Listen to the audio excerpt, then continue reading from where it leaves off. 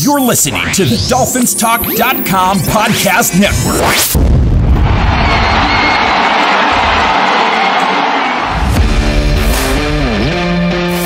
Welcome to Dolphins Talk Weekly, your one-stop audio breakdown of all of this week's Miami Dolphins news. Now, here is your host, Kevin Dern. This week's episode of Dolphins Talk Weekly is brought to you by Caneswear. Caneswear is the place to go for officially licensed apparel for the Miami Dolphins, Miami Heat, the Hurricanes, Florida Panthers, and all of the professional and college teams in South Florida. Looking for the latest jersey, a birthday gift, or the newest hat to hit the market of your favorite South Florida team? Check out Caneswear for their overwhelming selection of sports apparel. Located at 2655 South University Drive in Davie, Florida, Caneswear has it all. Not in South Florida? No worries. Visit Caneswear.com to shop their inventory from the comfort of your home, and they'll ship to you. International fans, too. Caneswear.com is the spot that Miami fans shop. That's Caneswear.com. Caneswear.com. And we are back for another episode of Dolphins Talk Weekly. As I record this on Sunday evening, you will know by now that the Dolphins lost another game in heartbreaking fashion at the end, 30-27 in Orchard Park. The drought against Buffalo on the road goes on. The Dolphins fall to 2-6, and any eventualities from this point on essentially have to be playing for pride and trying to figure out what you have in some of these young investments that you've made over the past couple of years. As this season, I think you can throw just about any expectations you had out the window at this point if you hadn't done so already. Hate to start the show off on a negative basis, but I'm your host, Kevin Dern. You can follow me on Twitter at KevinMD4. You can follow the show at DolphinsTalk.com, iTunes, Spotify, Podbean, wherever else you listen to your podcasts. We are there. Check out the articles on DolphinsTalk.com. And I don't know what else to really say. No whiskey segment for me tonight. I do have a couple of early morning meetings need to be sharp for tomorrow.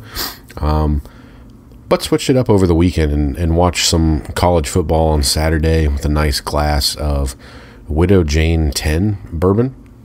Pretty good. I think I've reviewed it on the show before, but that was kind of my switch up for the weekend. And Saturday was nice. Watched some college football. They had postponed the trick-or-treat in our neighborhood until Saturday night because of some bad weather on actual October 31st, that Thursday. So got to take the kids out. They loved it. I was very impressed with them. They made it to about 45, 50 houses this year, whereas last year I think we made it to 12. You know, they are 4-2, so you know, expectations aren't super high for how many houses they're going to get, but they did a nice job, and they had a lot of fun with it, trick-or-treating with their cousins. So that was a cool thing to at least have this weekend, you know, making a memory with the kids. And the Dolphins-Bills game Sunday was, and I listened to Kyle Crabb's podcast before sitting down to record this, and I think he put it nicely. That was kind of a memorable game in this rivalry that really hasn't felt like a rivalry since the arrival of Josh Allen. I think with the loss today, that brings the Dolphins' record now to 4-15 against the Bills since since Chris Grier has been the quarterback. I think it brings it to 2-14 since Josh Allen has been there. So, just this one was a heartbreaker because so many of the things that that I have talked about and other podcasters have talked about, and if you caught my appearance filling in for the Same Old Dolphins show on Thursday that Josh and I talked about, so many of these things that we've wanted to see from Mike McDaniel and his ability to not chase the game flow, to have a good pulse on the game, to not abandon the run when down by a score. You know, I call it not Jim Tressling it. If you get that Ohio State reference, bonus points to you. All of that stuff, it happened today. That performance today from McDaniel in terms of game pulse and his ability to sequence plays and call plays, that's what the Dolphins have needed the last 2 years when they've been in these big moments and pissed away so many of these big opportunities. They needed that performance. And I think, by and large, you can say the same thing about Tua Tagovailoa. Probably, in my opinion, one of the 2 or 3 best games he's had as a Miami Dolphin. Not necessarily in terms of the box score, but just in terms of overall efficiency and operational procedure and not pressing, not making bad decisions, doing the right thing with the football. Was really, really good today. Only 3 incompletions. One of those was a throwaway because the Bills had snuffed out a screen. So really only 2 incompletions on the day. Like, it was just absolutely dialed in. I think really the only 2 nits you can pick on are, again, mishandling a shotgun snap, although even if he did handle it, he's either going to have to throw it away immediately or he's taking a sack because Greg Rousseau was right there. I don't know how much hope there was for Tua to do anything more than that on that play. And then the deep ball to Tyreek, I think if you leave that out in front of him, that's probably a touchdown, and you ended up with a field goal on that drive. But I'm not going to fault that on a throw like that with a safety still having leverage over the top on the play. This is the type of performance you probably wanted to see more of if you're Stephen Ross before committing to that big contract. But this was it. You know, even the last 2 drives, 2 fourth-quarter touchdown drives to come back and get yourself back in the game, tie the game at the end, and made a playoff improv. You know, 2 plays really. The dive for the first down on the scramble, and then the maneuverability in the pocket to hit Jaylen Waddle for the touchdown to tie it. Very impressive game from Tua Tagovailoa, and you know, even his box score took a hit just because of, you know, you're in desperado mode on the very last play where Waddle, you know, reversed field and lost 24 yards. So offensively, you know, this was major improvement from Mike McDaniel and more of what I've wanted to see from Tua Tagovailoa. And we'll get to some of the errors that plagued the Dolphins as a team, you know, both offensively and defensively this game.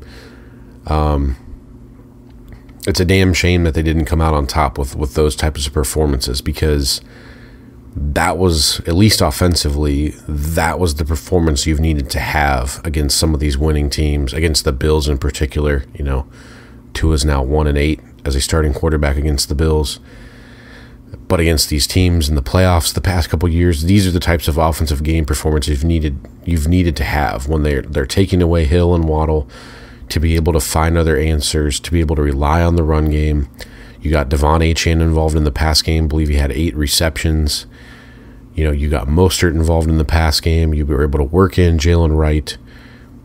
You did some nice things with blocking in terms of how you used Malik Washington, how you used Alec Ingold again.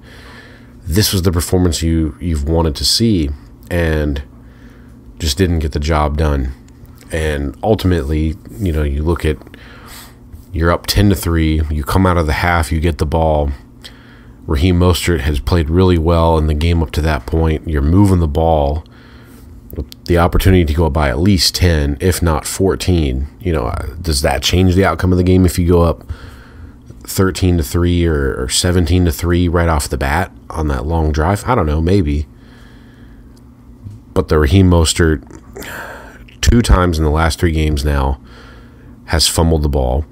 I think that's now 7 fumbles he's had in the last 17 Dolphins games he's had, dating back to last season. That's far too much. And we'll talk about this later as we close the show. And this is a point that Kyle Krabs made, so I'll hat tip to him for this. But at some point, you have to have some honest, hard conversations now if you're in the Dolphins facility come Monday morning about what you need to do for the rest of this year. Because the season's only at the halfway point. You still got 9 games left to play, and you got to play them. I would say I thought this was the best opportunity, or not best opportunity, but in terms of having Tyreek Hill on the roster, this was the best performance that they've been able to get out of him in a game against Buffalo. I thought Tua was very accurate with the ball, made some really tight window throws. That third down to Jaylen Waddle on the final drive the Dolphins had where they scored. The throw to Waddle for the touchdown was a great throw. You had an early one in the game to Durham Smythe over the middle. That was a big throw. A couple of those slants to Odell Beckham were pretty tight window throws. That one just it was a great back and forth game, which started out slow and the second half exploded. Running the football, Miami I think ran for about $150, averaged like 4.8 yards per carry. Devon Achane, you were able to get him 20 touches. You got Jaylen Wright 6 touches. It's just, I talked about this on the Same Old Dolphins show. Going into the games today, Buffalo had the best turnover differential in the NFL. The best. They were plus 11 in takeaways versus turnovers. You even got a turnover off of them. And Josh Allen's been playing out of his mind this year. So the turnover battle, you didn't win it, you didn't lose it. But man, it's just, you got points on the board for Buffalo. After that, you got a field goal off of the short punt from Jake Bailey. Like, just those small breaks in the game, the stuff that Miami isn't perfect at, is what comes back to bite you in the ass. And, they haven't put all the nails in the Dolphins' coffin yet collectively this season, but they're getting close. And one more loss probably sinks your ship. And you got a tough opponent who just won a crazy game today in the Rams come Monday night next week. So, hats off to the offensive line. I thought they performed really well. Buffalo didn't really have many pressures on Tua, other than the one where Greg Rousseau got in there on the mishandled snap. Did a really nice job. You open holes in the ground game. You're able to get out in space in front of some of these screens. I thought Rob Jones had a nice key block on the touchdown pass to Devon Achane. Odell Beckham Jr. had a nice block to kind of seal the lane for Achane to get in on that touchdown pass. You did a lot of things right offensively. And against a team as good as Buffalo, it's almost like you've got to play perfect, and they were pretty close offensively. Defensively was another story. Kind of followed the same flow as the game from Arizona the week before. You did some nice things early on. Hard to count the number of times we've forced Josh Allen into a 3-and-out since he's been the Bills' quarterback. But you got that done, I think, twice in a row to start the game. It's unfortunate. You didn't have the horses, obviously. Chubb's not back. Jalen Phillips is out for the year again. Zach Sealer's missing time. You didn't have Javon Holland in the game. You didn't have Kader Kohu. You got a pretty valiant effort from a lot of the defense, not all of it. You just don't have the horses, and I think Anthony Weaver called about the best game he possibly could have, given what he had to work with. Now, you got some favorable penalties to wipe some points off the board and take some big plays off the board, especially towards the end of the first half. But man, it was unfortunate. I thought Chop Robinson probably had his best game as a pro. I thought he was going to be in for a rough day with Deion Dawkins, and Deion Dawkins has a magnificent snatch and trap move where he'll basically snatch you and throw you down. I thought Chop Robinson kind of learned from that. It happened to him a couple times early in the game, and from kind of there on, Chop had some nice work, got a couple pressures, got his first career sack today. Thought he held up in the run pretty well. Benito Jones had a nice game. It was interesting that last week, after such a poor performance from David Long, he was benched in favor of Anthony Walker. So that, that's some accountability on some level there. You had such a poor performance that you benched David Long.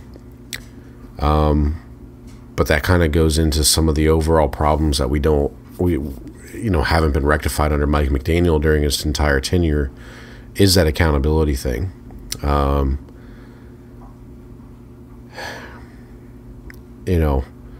Jordan Poyer's penalty, there's no reason for that. I think if he had actually had his head up, you might have had a chance to intercept that pass if you went in not with your head down. I thought Cam Smith was in good position, got his hand out, made a nice play, as best you can these days as a corner in the NFL. And you went from having a 3rd and 9 where you're airing it out deep and you give the Bills another chance. Same as happened on the 3rd down last week against Arizona. Jordan Poyer, through no fault of his own, gets put in the middle of the field safety spot by Anthony Weaver and just gets completely toasted by Trey McBride. Now you have him just with a stupid penalty. As a veteran of however long he's played, 10 years, you need to know better at this point. I've hated that signing since the second it happened. Jordan Poyer has just been a complete travesty. It's a waste of a roster space at this point, and you need to have some of these hard conversations when you're going to the building tomorrow. Jordan Poyer serves absolutely zero purpose, and he's made zero fucking impact. He's a bullshit player who's overrated, coming mostly based off of reputation for what he did in Buffalo, but Micah Hyde was the better of those two. There's no purpose for him to be on the Dolphins roster after tomorrow. Like, there's literally not a purpose he serves at this point. And Kyle Krabs made the point, like, you've experimented with Elijah Campbell for a number of years now. At this point, at 2-6, why would you not start playing some of these younger guys? Why would you not play an Elijah Campbell more? Why would you not see what you have on Channing Tindall if you're not going to play David Long? You need to stop pussyfooting around with the Quentin Bells and the Tyus Bowsers up front and give Mo Kamara as many reps as you can to figure out what you have down the stretch. If you do end up trading someone like a Calais Campbell or a Teron Armstead, you need to find out what you actually have in guys like Neil Farrell and Patrick Paul and Deshaun Hand. It's going to get ugly. It's going to get messy. But you need to see what you have in those guys. And I think that's one of those things. I'll look just directly at Mike McDaniel for this one. You need to have the same conversation about Raheem Mostert as you do Jordan Poyer. Now, Raheem's done a lot of good things for the Dolphins, and he's done some good things this year. But 2 fumbles in 2 of these games that you've lost by 1 score, how big are those 2 fumbles in terms of being the difference between being 2-6 and 4-4 right now? Like, you're a 9-year veteran in the league. You just spent a 3rd-round pick for next year on a rookie running back this year that you can't get many touches to. That needs to stop. You need to rely pretty much exclusively on Devon Achane and Jaylen Wright moving forward, unless there's an injury. Like, you have to figure out what you have in those 2 guys before you move into next year. And I think this kind of illustrates some of the poor roster planning and draft considerations the Dolphins have made. Like, I get that you have guys like Channing Tindall and Eric Ezukama that were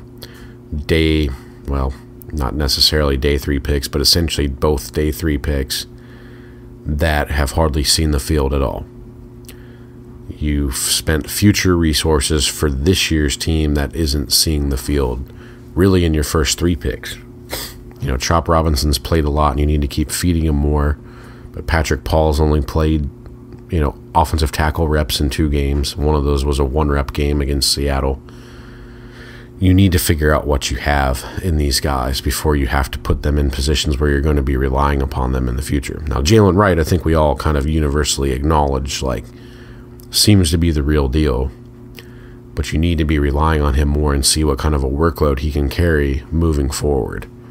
And I think that's kind of what I'll be looking at is if you're going to bench David Long, why haven't you benched Jordan Poyer? Because I'll concede that David Long probably had the worst performance of any Dolphins defender on the year last week against Arizona. But Jordan Poyer's been almost that bad in every game this year.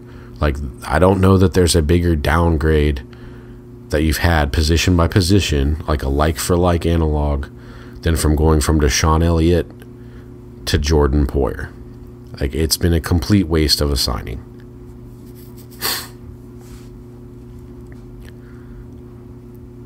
And that's kind of where you're at as a Dolphins fan this year. Like, there's not much to look forward to. You've got guys who you've drafted, like, I forget who it was. Someone put this tweet out, but it's, Cam Smith was making rookie year mistakes in year 2 because he didn't play as a rookie. Cam Smith is a guy that you need reps from. But now you look at what happens if you get Kader Kohou back. Is Kader Kohou your third corner all of a sudden? Or do you need to shut down someone like Kendall Fuller for a game for Cam Smith to play? Because Cam Smith needs reps. He's going to be here for the long haul, meaning the next 2 or 3 years. I don't know that you can say that Kendall Fuller is or Kader Kohou is. And if some team comes calling with the right price, I don't know that Jalen Ramsey should be if you can get a lot for him. Although he's played tremendously well this year, and I think there's a lot you could do to kind of help him age gracefully and maybe even transition into safety. But this is one of those times where usually I don't pay much attention to the trade deadline and in season. I don't know that it's a great mechanism to improve your roster.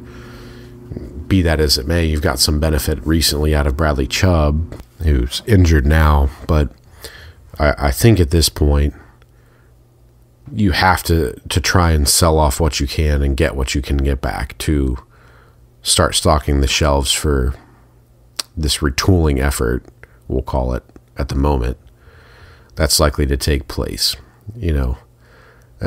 I like Anthony Weaver's scheme. I think he's, for the most part, game planned pretty well. I think Arizona was his worst coordinated game. I've been pretty impressed by both of the efforts they've put forward against Buffalo so far this year and how he's implemented those game plans. I think today was just merely he doesn't have the resources necessary at his disposal you need to beat a quarterback as good as Josh Allen.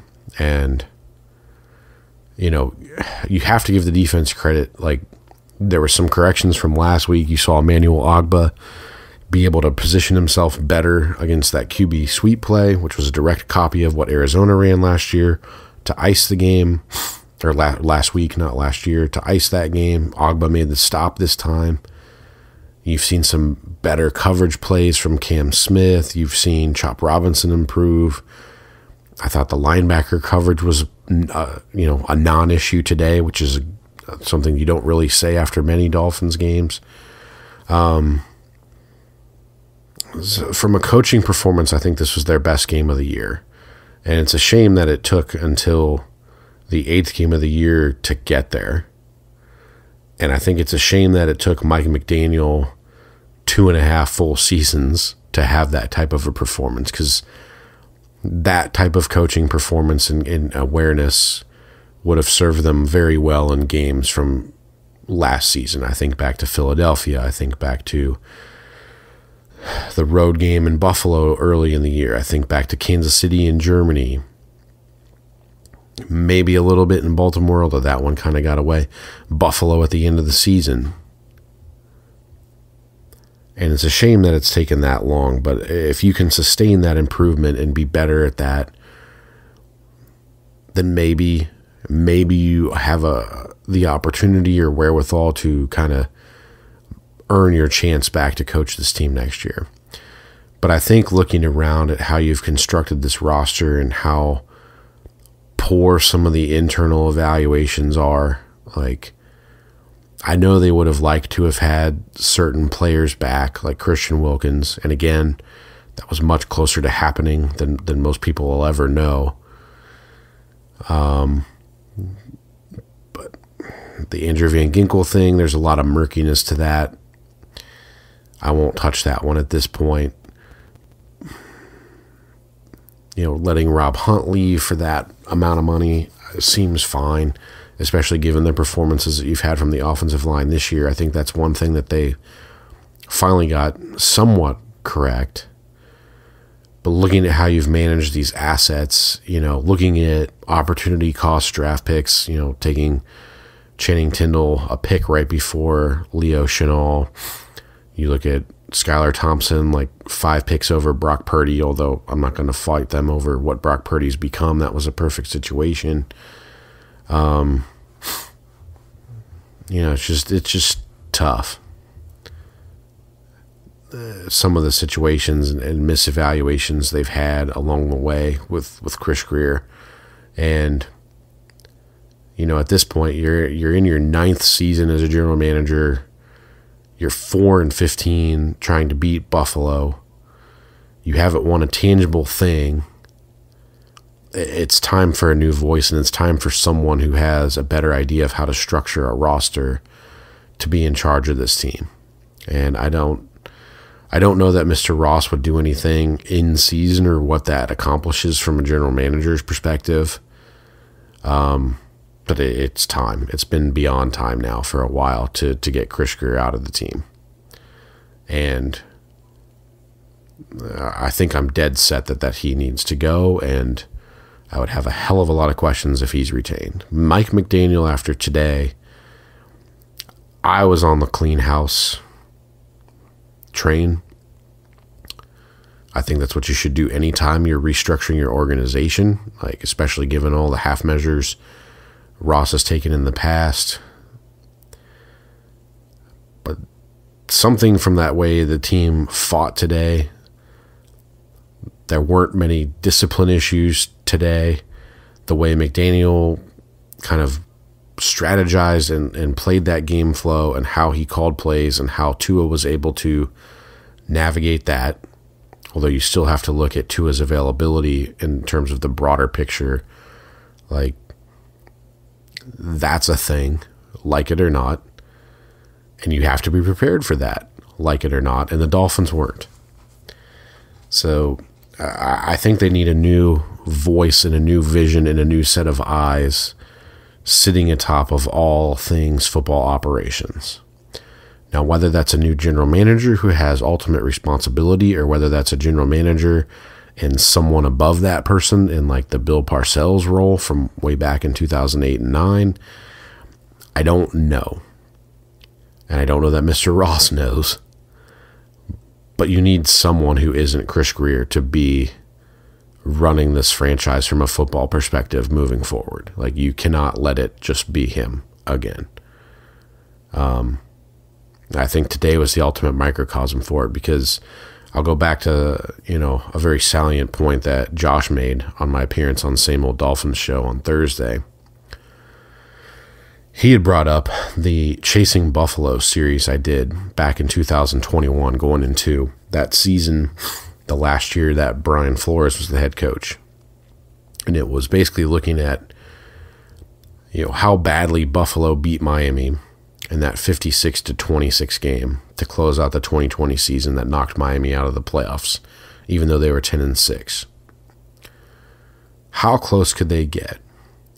And I think as we sit here today, you're probably further away from Buffalo than when I started that series.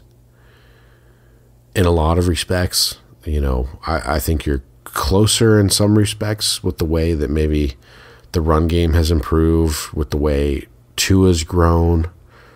Although the learning curve there, I think, compared to some of the other quarterbacks, has been much slower to kind of start that upward arc.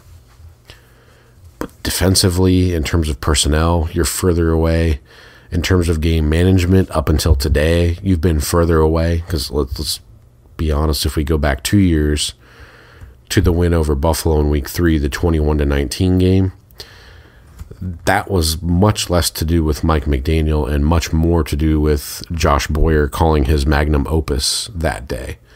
One of the best defensive game plans I think I've seen out of a Dolphins defensive coordinator was Josh Poyer in Week 3 that day. And you just got Herculean efforts from the defense being out there in the sun for as long as they were.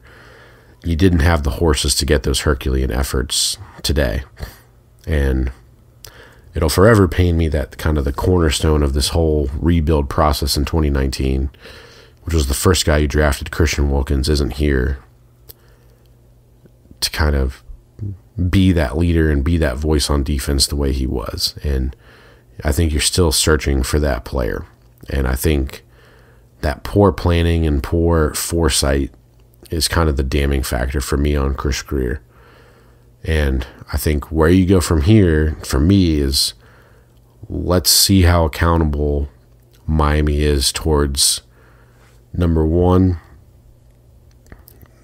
playing the younger guys to see what you have. You need to stop playing these veterans that serve no purpose anymore. Number two, what do they do to stock the roster? Like, if you go out there and trade future assets for like a pass rusher at this point, you're just pissing on your own shoe. Not doing anybody any good. So what do they sell off, by the end of the trade deadline, if anything? And three, can Mike McDaniel keep up the coaching performance? Like, I get that you're probably not going to win all 9 remaining games. The schedule does get softer to the point where I think you're going to scratch out some victories. But at what point does it get that bad, or at what point does it get bad enough that the team just stops showing up? That's going to be my litmus test for Mike McDaniel. If you can keep it together and get them to fight hard and play through the whole year, I think maybe you deserve one more shot. Just love him or hate him or say whatever you're going to say about Brian Flores, but that team fought like hell to get from 1-7 to 9-8 in 2021. What does this team do? That's what I'm curious to see. It's a shorter episode this week. I think we all kind of feel the same collective, end point. We're at that fork in the road time of the year, and it's not January yet. I've never enjoyed a Black Monday other than maybe the day when Adam Gase was fired. I'm very interested and intrigued to see what happens this year's Black Monday. So I don't know which heads will roll, but there are heads that need to roll in Miami. And, 2 months from now, that seems a long way off, and I wish you could sim to the end of it. But I think that's kind of is that the light at the end of the tunnel, or is that just the train coming through? Is kind of where I'm at with it. So we'll have another show. We'll do shows every week like we always do, for the most part. Next week, since it is a Monday night game, I will probably do the show on Tuesday or Wednesday night and have that out midweek for you guys. That's going to do it for me. You can follow me on Twitter at KevinMD4. You can follow the show on Spotify, iTunes, wherever else you listen to your podcast. Follow the show. Follow the writers on DolphinsTalk.com. Stay safe, everybody, and fins up, I suppose. This episode of Dolphins Talk Weekly was brought to you by Caneswear. Caneswear is the place to go for officially licensed apparel for the Miami Dolphins, Miami Heat, the Hurricanes, Florida Panthers, and all the professional and college teams in South Florida. Looking for the latest jersey, a birthday gift, or the newest hat to hit the market of your favorite South Florida team? Check out Caneswear for their overwhelming selection of sports apparel. Located at 2655 South University Drive in Davie, Florida, Caneswear has it all. Not in South Florida? No worries. Visit Caneswear.com to shop their inventory from the comfort of your home, and they'll ship to you. International fans too. Caneswear.com is the spot that Miami fans shop. That's Caneswear.com, Caneswear.com.